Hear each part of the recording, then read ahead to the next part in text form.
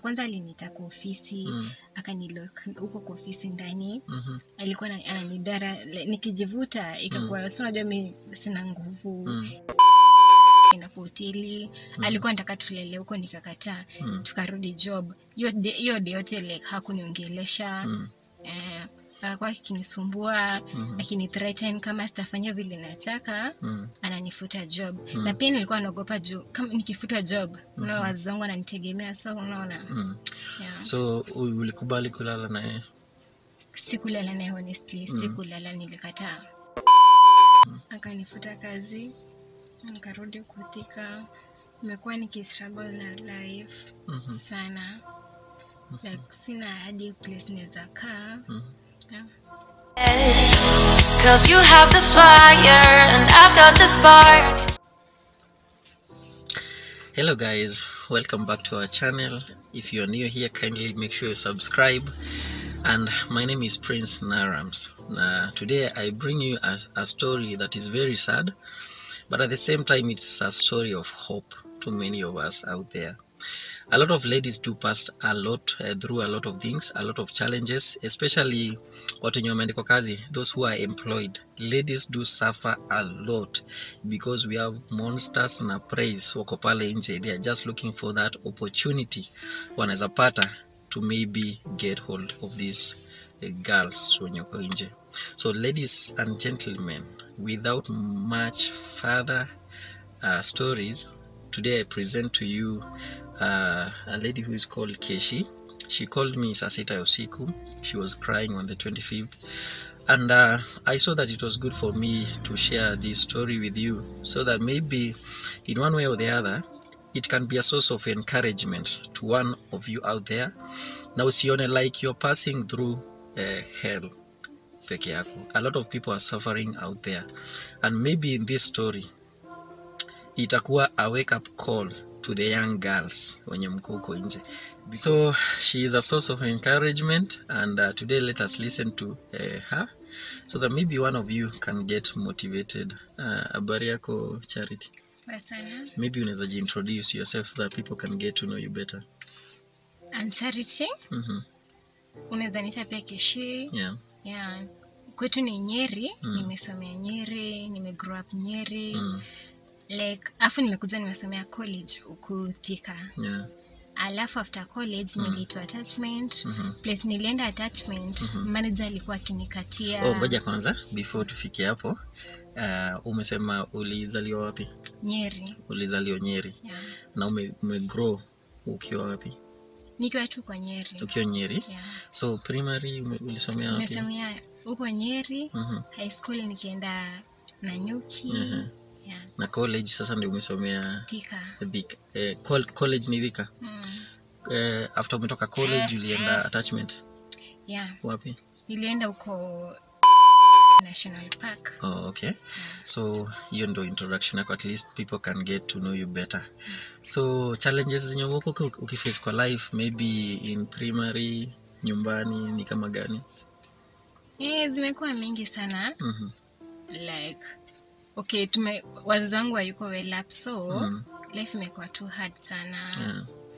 Tumegrow na mashida mingi tofauti.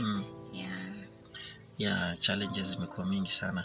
So primary uliposoma, school fees ulikuwa unalipia kwa yote ama kulikuwa kunaenda aje? Ama time yenyewe iko ya fees? Haiko ya fees, lakini pia kuna zile pesa kidogo wanaitisha. Nice. So kuna story yenye ulikuwa umeniitia, and that is the story that nimekuleta hapa leo. And ulipotoka college, I want you now to at least get to give our viewers your story, your side of the story, so that at least maybe they can hear what you have to say. Ulipotoka college, ukaenda ulisomea Thika, ukaenda National Park. Was this your first time kufanya kazi? Ilikuwa the first time? Yes. So ulipofika pale, hapo ndo maneno ili change? Maneno ili change juu manager wako alikuwa ananitaka. So huyu ni manager wa National Park? Ni hoteli, sina nikitaja jina. Ni hoteli iko ndani? Iko ndani ya park, so si National Park Hotel. Hapana. Okay, at least hiyo nimeclarify so that mtu asione kama tunampiga ama kitu kama hiyo. So in one of the hotels zenye ziko kwa National Park ndio unasema kuna manager. Yeah, ile hoteli yenye sasa nilienda attachment. Manager alikuwa akinikatia, tukakuwa tukisumbuana, alikuwa akinita kwa ofisi. Usiku ananipia night shift, like alikuwa ananisumbua sana. So in this night shift mlikuwa na shift za asubuhi? Zilikuwa za asubuhi. Mbona huko ukipata maybe shift za asubuhi? Okay, like alikuwa anataka kupata time na mimi, so the best way ilikuwa ni anipeza jioni juu watu wengi walikuwa tunapewa watu wachache jioni ndio at least apate kuniita kwa ofisi. Yeah. So that is where life yako ilienda vibaya. Na did you maybe mwambie utaki? Nilikuwa nakataa lakini unajua nilikuwa pia naogopa juu sitaki kupoteza kazi, like nile naogopa. Nilikuwa nashindwa nitafanya nini, sitaki kupoteza kazi. Na pia ilikuwa ngumu sana. Maybe unaweza tupatia story utuambie in one of those occasions venye kulifanyika. Okay, ilikuwa kuna time alikuwa ashainipelekanga out. Kwanza alijam sana juu alikuwa anataka tuende sisi wawili peke yake. Mimi sikuwa najua. Like ili happen aje na mko kazi? Alikwambia nataka kupeleka out? Aliniambia tu nimpeleke tu tuende. Like hakuniambia kani out ama niliambia tu nataka tuende place. Singekataa, nilikuwa namuogopa sana by the way. Yeah. So tulienda, nikachukua biashara yangu ametu tuende. Si tukaenda kwa hoteli. Alikuwa anataka tulele huko, nikakataa. Tukarudi job. Hiyo yote like hakuniongelesha. Alikuwa akinisumbua, akinithreaten kama sitafanya vile nataka, ananifuta job. Na pia nilikuwa naogopa juu kama nikifuta job, wazongo wananitegemea, so unaona. Yeah. So ulikubali kulala na yeye? Sikulala naye honestly, sikulala, nilikataa. Na hizi zilikuwa incidences mingi sana? Si moja ama mbili. Yeah. Alikuwa akiniita kwa ofisi, anajaribu kunifanyia tabia, kunidara. Mimi kwa ofisi? Yeah. Hii ni night shift?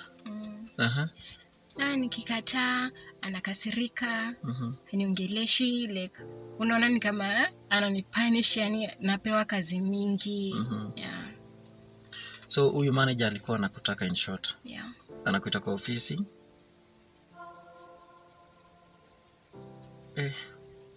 Kuna vitu zingine ni ngumu hata kutaja. Like anakuita kwa ofisi na kudara? Yeah, ananidara. Alikuwa anataka dini, like anataka kulala na mimi. Kwa ofisi? Okay, si kwa ofisi. Alikuwa akiniambia tuende kwake kwa room. Juu pia tulikuwa tunakaa tu huko kwa hoteli ndani. Yeah. My viewers, just imagine you're working somewhere and your manager wants to sleep with you as a woman. As in some things that hata mtu hizi you can't even think,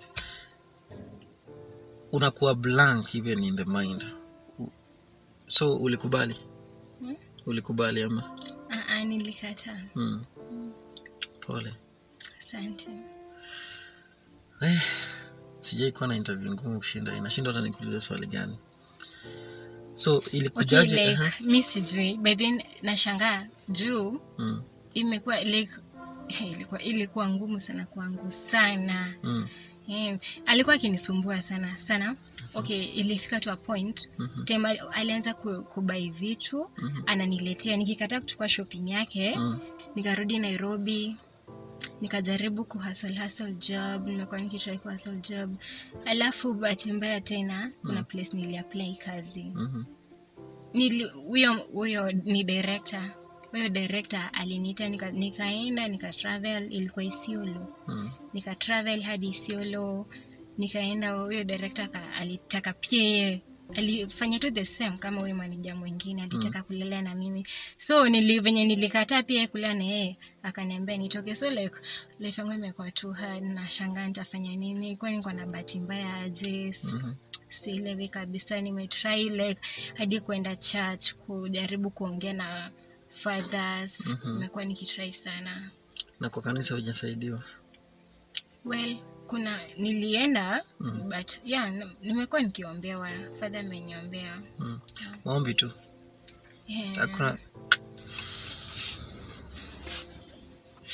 Hakuna msaada mwingine, kuomba tu. Yeah. I'm sorry if I make this statement. Nimesikia vibaya sana. Acha tu nisimbe, lakini mwerevu haambiwi. Nimeshindwa hata kuongea. Like unaenda kwa kanisa kusaidiwa, wanakupea maombi. Surely. Maombi tu. Unaenda kwa kanisa kusaidiwa, wanakupea maombi. Walikupatia maybe kitu ya kula, maybe sayo hauko kazi. Au kulipia ta rent. Maombi tu, pastor. Ni father.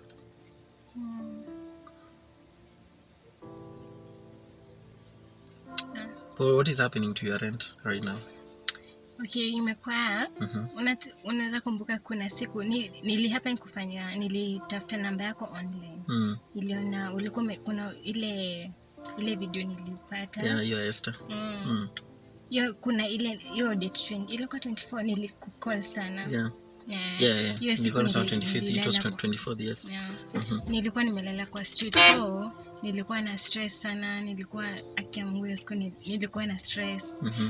One thing wazazi wangu hawezi afford kabisa. Pia sisi wazazi wangu tunaishi kwa wenyewe, kwa boma ya wenyewe. So nimekuja huku at least nijaribu 1 2 3 niweza kusaidia wazazi wangu. You know, it's like nililala kwa street. That night 24th. Yeah, ile siku nilikupigia mpaka saa 8 usiku. Yeah, she called me mara mingi sana usiku. I usually don't pick calls at night. So she called, akapiga. Nikasema huyu nani ananisumbua hivi. I picked the call and then there she was, akaniambia alikuwa analia. You are actually crying. So when aliniambia nalala nje nini the only money I only had 500 bob. Tukamlipia lodging. She slept, ulilala lodging. Yeah, na ukanitumia mpaka picha to make sure ni ukweli. So right now you are living with your friend. Na maisha yake pia umeniambia si mzuri. Pia tuna struggle sana pia yeye. Pia anatafuta job. So ladies and gentlemen, I think we have come to the end of this encouraging but at the same time very sad interview. If you are there, unaweza msaidia. Hatujaomba pesa, hatukuombi pesa, tunakuomba kazi. But at the same time najua kuna vitu kama rent, unaweza msaidia. I will make sure mahali penye naweza kusaidia na kusaidia. I'll make sure place naweza kusaidia na kusaidia. I know next month ndio nitakuwa niko sawa, but for this month mtu tu mmoja tu anaweza tu jitokeza tu for this month only. Amsaidie before maybe nikuwe sawa. Naomba tu hivyo. So we have come to the end of this one. If you're new on this channel, kindly subscribe, comment and share. Na usaidie. Hata nimeshindwa kitu kusema. So thank you guys for everything, na tunawapenda sana. Have a lovely time. Bye. 'Cause you have the fire and I've got the spark.